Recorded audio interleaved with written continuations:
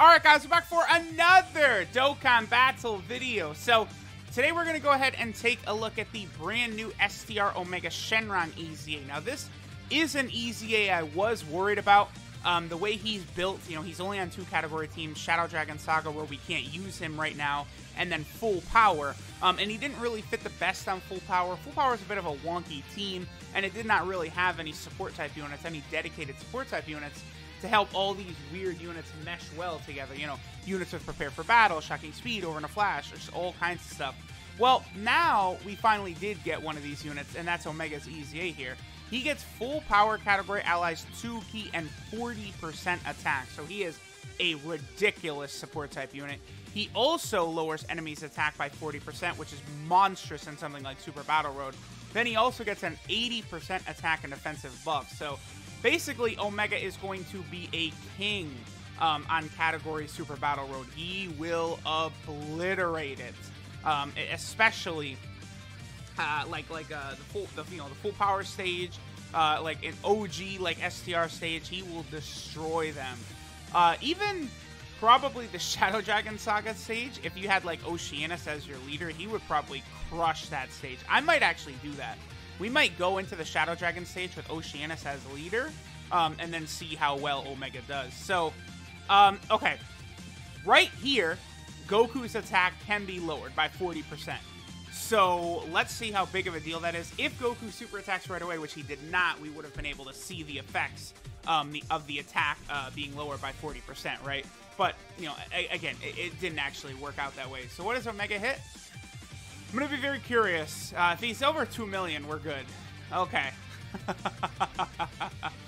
2.27 million. So, yeah, Omega is one of these units right here where, you know, he does over 2 million. It's like, okay, that's pretty decent. That's pretty decent, right? But then it's like, oh, yeah, but then he's also giving 40% attack to full power category allies. Now, Metal Cooler is not one of those full power category allies. I brought him on the team Virtue of Dragon Ball Super Broly's leader skill. Both him and Turles are just movie boss category allies, which are able to be used on the team thanks to Broly's leader skill, right? But I wanted to see a bigger attack stat by our boy Omega Shenron. That was kind of my thinking there. Okay, so I just want to push Turles off. Looks like we're gonna get, yeah, this team is gonna work pretty good now, because like once we get Turles on here, we got, you know, Omega on here. Then of course, like Dragon Ball Super Broly, he auto supers anyway, and it's like super attacks are not going to become an issue.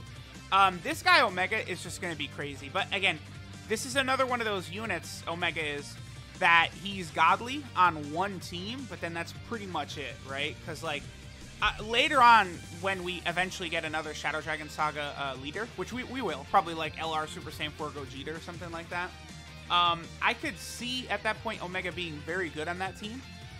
Probably better than physical Omega. Because he is going to buff Ultra Full Power Super Saiyan 4 Goku, but I think that's it in terms of the big-time Shadow Dragon Saga like units that are on the team. Maybe if like Super Saiyan 4 Gogeta or something was on full power, that would help a lot. Okay, so ooh, this is pretty good. This is pretty good. Metal Cooler is not going to be able to finish off Goku right here. What is Omega's defense, by the way? All right, 110k. So that is factoring a 40% defensive buff from Int Metal Cooler, right? He gives 40% defense to extreme type allies. What is Omega's defense? Damn near 14k. Omega's stats are just very, very freaking high. That's one of the big things about this guy. They're going to give him stats like that, bro.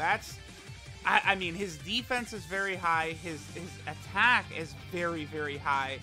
He just has very high stats that are going to help him out a lot going through, like, again, Super Battle Road, Battlefield, these places he's going to be great. All right, so this super attack, again, Goku is getting nerfed 53k. Okay. This Goku can hit for, you know, 150k plus, 175k, something like that. So Omega lowering his attack by 40%, which is active right now, by the way, really is just crushing this Goku. Because remember, Goku does not become immune to having his attack lowered in this event until we get to the Super Saiyan God Goku phase. So we are seeing Omega's effects right here. Right, I really like him. You know, it might seem weird to some people, but I probably right now would have Omega as my third best EZA unit, I think. I think I still like Janemba as 1. Janemba, of course, has been overtaken, by the way, as the best TUR by Cooler. I think Cooler is just way, way, way too good. But I think Janemba's the best EZA. Personally, I don't really ever hear other people talking about him, but I think Tech Gold and Frieza, for what he's capable of bringing to the table, is just right up there. I have Tech Gold and Frieza as the number 2 EZA. Then, I mean, honestly, I feel like you could then have Omega here as the 3rd EZA. I think that would work. I really do think that would work as Omega as the 3rd EZA. Now, again, you know, you're going to want to make sure he's got a lot of, full power category allies around. For Extreme STR, that's not going to be tough. You know, you're going to be able to get some full power category allies like LR full power Frieza. You know, you have LR Broly is on there as well. You know, units like that, which you can kind of put on the team just to ensure that you're going to be able to like maximize Omega for like Battlefield or something like that, and then also for the original STR stage of Super Battle Road.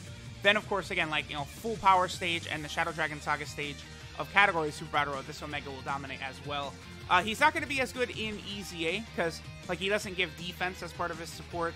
Obviously, EZA bosses cannot have their attack lowered, so that's not going to be any help over there, right? Are you kidding me? Okay. He always transforms. Oh, he always transforms. All right, let's see. I guess we'll just keep it like this, because the one thing is Turles does link up rather well with Omega, so we're still gonna see we do have Big Bad Bosses active, so that's good. All right, so let's see what sort of attack stats these are gonna give us in mind then. What will our boy Omega get to right here? Go ahead, Omega. Show us a pretty good attack stat. And we get a... Oh! 2.97.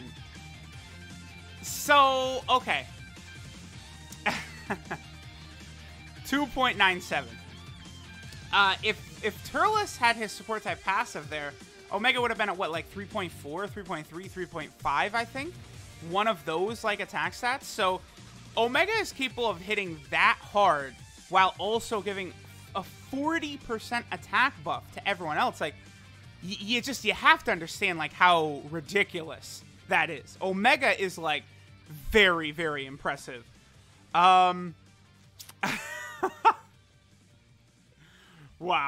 All right.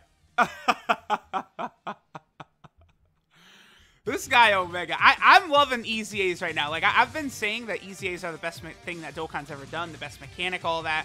But, like, they really turn these units, like, STR Omega, like, no one used him. Like, I feel like he was still capable of hitting, like, in the 1 million range. You know, he was lowering enemy attack stats by 30%, which was still useful. He still had a high defensive stat, even without a defensive buff from his passive.